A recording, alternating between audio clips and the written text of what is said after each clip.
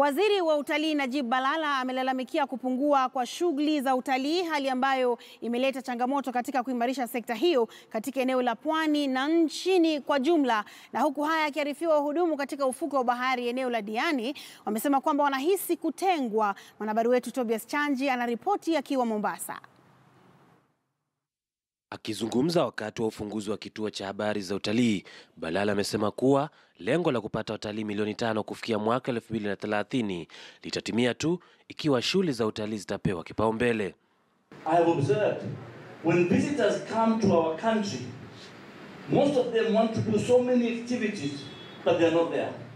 We are lacking activities both in Mombasa but in the country. Ameongeza kuwa tayari wizara yake inashirikiana na shirika la huduma kwa wanyamapori nchini na wahudumu wa fukwe kuimarisha utalii. We are now working with the beach operators. We want the beach operators to have order so that they can have their own livelihood and we can have respect for visitors who step on the beach. Lakini alipokuwa akisema haya, wahudumu hawa katika kaunti ya walikuwa wanalalamika kubaguliwa na serikali za kaunti na ile ya kitaifa. Hiyo kwa sababu ya ukarimu wetu tumekuja tukapata more than 4 times being the best beach in Africa. Lakini ukiangalia ukitembea katika ufuo, hata ile kitu ambayo tunaita ni dustbin ya kuokota takataka hamna. Tumepigana upato serikali watuwekee, mwisho na shangaa ile budget ambayo wamepitisha wameka kama milioni 4 ambao ni uvujaji wa pesa, kwamba wanataka kununua dustbin 8 tu. Lakini tunashindwa kuwa mvuvi atambuliki mahali pa kuishi au mahali pa kukaa na kufanya kazi yake. Huu ni ungwana. Hii ni kitu ambayo ina makuruu na ni kitu ambayo inaudhi sisi wavuvi. Na tumeshikilia hili gurudumu lote hili la beach operators wote, kwa sababu mvuvi ndiye kiini cha hawa wengineo wote. Tobias Chanji, KTN News, Mombasa. Na mbunge wa Malindi Aisha Jumwa sasa anakabiliwa na pingamizi kubwa kutoka kwa wafuasi wa chama cha ODM ambao walifanya maandamano kukemea kile walichokitaja kuwa dharau la mbunge huyo kwa chama hicho na kutangaza kwamba anamuunga mkono naibu wa rais William Ruto. Wamesisitiza kwamba wao bado wako imara katika chama cha ODM na wakamtaka Bi Jumwa kuondoka peke yake. Yanajiri wiki moja tu tangu Bi Jumwa kupuuzilia mbali mbunge wa Suna Mashariki Junet Mohamed ambaye alitishia kufuta wanachama wake katika tume ya kuajiri wafanyikazi wa bunge na kusema kwamba hata badili msimamo wake katika kumuunga mkono Ruto.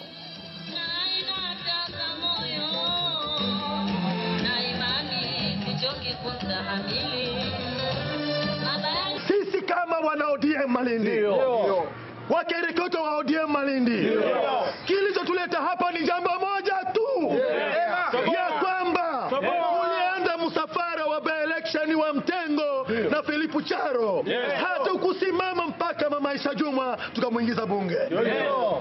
Leo hii tunapokea ujumbe kwa kila kona ya Malindi ya kwamba mama alikuja na mugeni makamu wa rais ya kwamba tatamuunga mkono 2022. Bona hakumuunga mkono mwaka huu.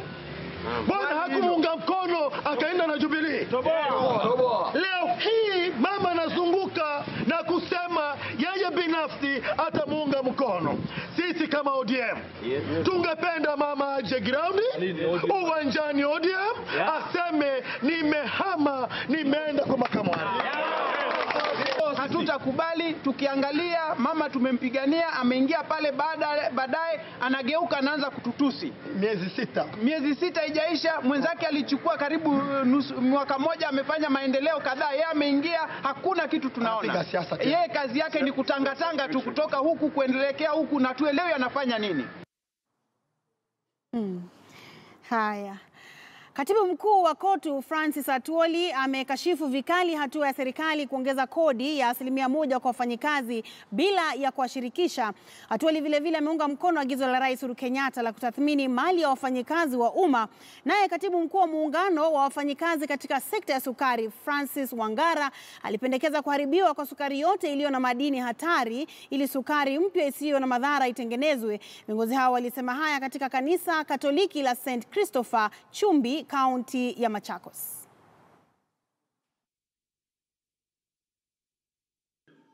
Kwa ajili watu wake hao wezi wa sukari Hawa watu wa corruption wanaenda kwake, wanamwambia ukitaka kujenga kila nyumba kila mfanyikazi atoe 1%.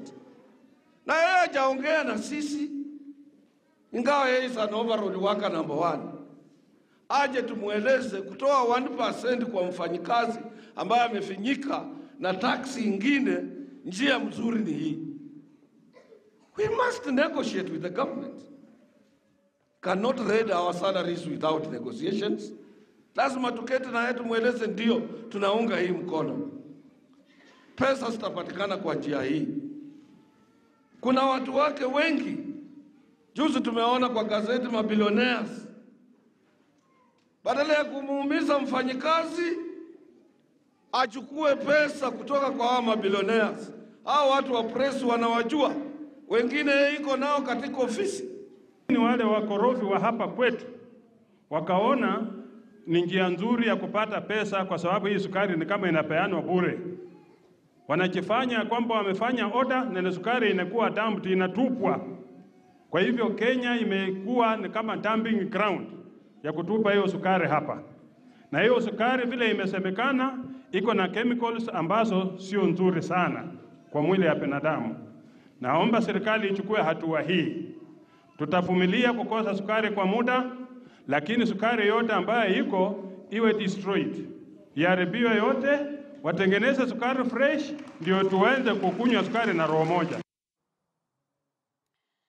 Na mwathiriwa mwingine wa ajali ya ndege ya shirika la FlySax alizikwa hapo jana katika kaunti ya Bungoma.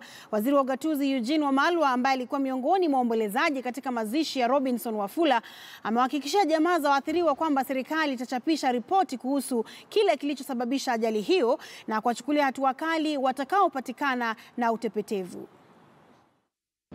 I wish on my own behalf and on behalf of the ministry to take this opportunity to convey our deepest condolences to you and your family. Familia ambazo zilipoteza wapenda wao wana haki ya kikatiba kujua na kupata habari ni nini ilifanyika. And I want to assure you that hiyo ripoti lazima ikikamilika, uchunguzi ukikamilika, lazima ukweli wa mambo ujulikane. Ikipatikana labda ya kwamba there was something to do with the aircraft ambayo it was not it affected the safety of the passengers, then the company will be held responsible. Cheche za maneno zilishuhudiwa kati ya wabunge wa upinzani katika kaunti ya Kwale kuhusu salamu kati ya Rais Uhuru Kenyatta na kiongozi wa upinzani Raila Odinga, na hatua ya baadhi yao kumuunga mkono naibu wa Rais William Ruto. Tobias Chanji na taarifa zaidi.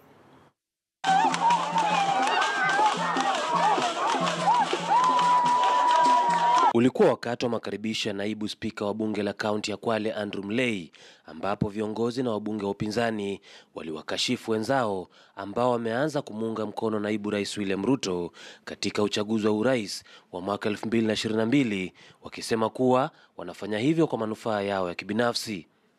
Naomba viongozi waheshimu vyama vyao vilivyowapitisha katika bunge ama katika cheo walichonacho. Wananchi walipokupigia kura, wamejua wanakupigia kura uko chama fulani. Kama wewe hutaki kufuata mambo ya chama chako, ungesimama bila chama. Na Dore aliposimama kuzungumza, alimjibu Zulekha akisema kuwa ajenda ya Raila kuhusiana na salamu zake na rais ni ya manufaa ya kibinafsi. Vilevile alipinga madai ya kununuliwa. Lakini tusije hapa kuambizana, sijui wale watu wanarukaruka, watu wanafanya nini. Wewe baki uliko na sisi tutabakia kule tuliko. Hakuna mtu analazimishwa kuwa na rafiki. Vile watu wanasema wamepewa brown envelope, sasa na wewe ulete hiyo white tuchukue. Shida iko wapi? Leta hiyo white tuchukue. Madai ya Dori yaliungwa mkono na mbunge wa Kinango Benjamin Tayari na mwenzake wa Matuga Kasim Tandaza. Sasa sisi tutakuwa tunajificha kila mahali, tukienda tunasema baada ya 2022 wale waliohama wataanguka. Mimi nataka nikwambie ndugu yangu, 2022 mimi nitarudi kwa kiti. Na maendeleo yanatoka kwa serikali. Ukweli tutakuwa tumefanya kosa kubwa. Tutakuwa tumepotosha watu wetu. Ikiwa siasa zinazokuja tutakuwa bado kwa upande wa upinzani. Spika wa bunge la Kwale Samirua akawatahadharisha wapiga kura dhidi ya kuwachagua viongozi wasio na malengo kwa umma. Akaongeza kuwa hamna haja ya kuomba maendeleo, huku mbunge wa Tiaty William Kamket akiwataka wakazi kuunga mkono salamu za Uhuru na Raila. Sio kutuambia tumeenda kuunga mkono huyu na huyu. Hapana, sisi hatuendi kuomba mtu yoyote kutuletea maendeleo. Sisi tumechagua wajumbe wa kitaifa wakakae bunge kule, wajadili, wapitishe bajeti, walete miradi kwa constituency zao. Sio kwenda kupigia mtu magoti ati kwa sababu kuna maendeleo. Msiende njia nyingine ambayo itawapeleka upinzani. Kaeni rada. Muona vile baba ameenda? Mumeona vile baba ameenda? Ako wapi? Ako wapi? Ako wapi? Sasa alafu Ebu angalia hapo vizuri. Kuna hesabu inahesabiwa hapo. Na maneno inakorogwa. Maneno inakorogwa katika hii Jamhuri ya Kenya. Mzuri, maneno mzuri. Na nyie vile mmekaa upinzani miaka nyingi. Huu ni wakati wenu wa kuwa serikali. Na msikubali maneno mengine ati kupeleka nyinyi hii namna hii. Watu wasikubali, msiende kutangatanga ovyo ovyo namna hii. Tobias Chanji, KTN News, kaunti ya Kwale. Na mtazamaji, tupate mapumziko mafupi sana na kisha turejee na taarifa zaidi. Usiende mbali.